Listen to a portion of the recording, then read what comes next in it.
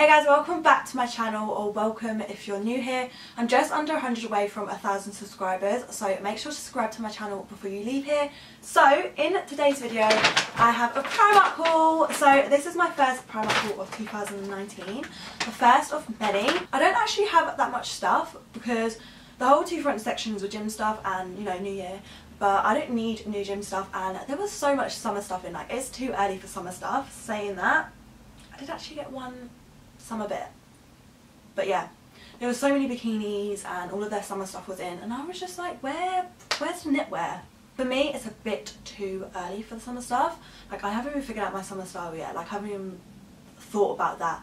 So yeah, I don't want to be buying stuff and then come summer I'm like, why did I buy this? I don't even like it. But saying that, they did have some very nice bikinis that looked a lot more expensive than Primark. So if you have got any holidays booked and you're going on holiday soon, definitely recommend going and checking out Primark's.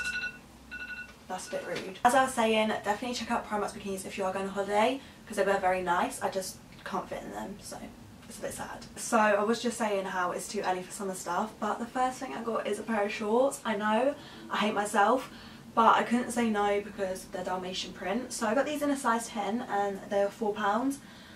And yeah, they were Dalmatian print, so I just had to bring them home with me. Okay, so these are the shorts. I can't even get my hand in my pockets of my ring. So yeah, they've got two pockets here. And what I really like about them as well is they've got the paper bag waist, which I absolutely love.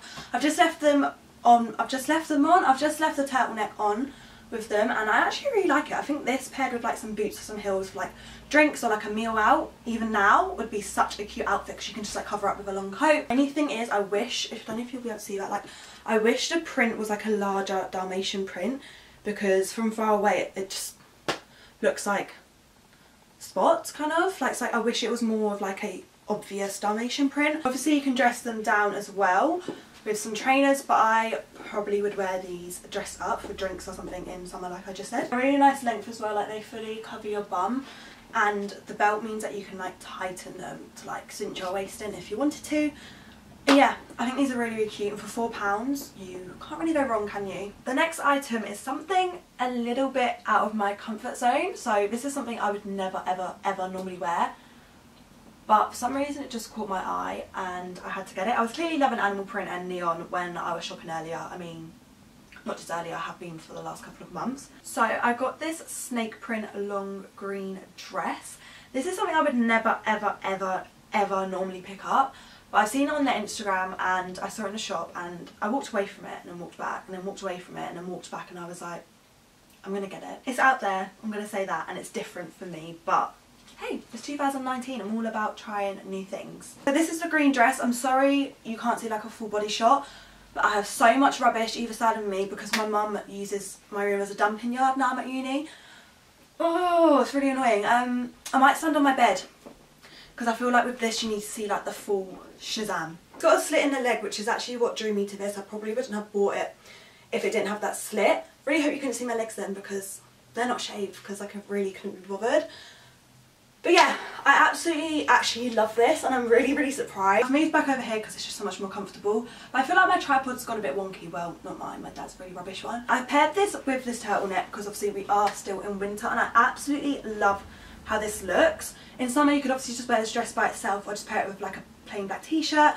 Yeah, I love this. I just don't know if I have the confidence to wear it because of the style and the print together. If this was like a shift dress, like a short shift dress in this print, then I would literally keep it because I literally love it. But yeah, I just wish I had the confidence to wear this, because with some black boots this would literally be such a cute outfit. Like, I see people wearing these long skirts and dresses all the time, and I just wish I had the confidence to wear them. At the moment in Primark there's a lot of neon. It looks like it's going to be coming into spring with us, maybe even summer. But yeah, there was tons and tons of neon. Some of it was horrendous, I'm not going to lie, but some of it was really nice, like the jumper I've got. So this is really bright. Look at that.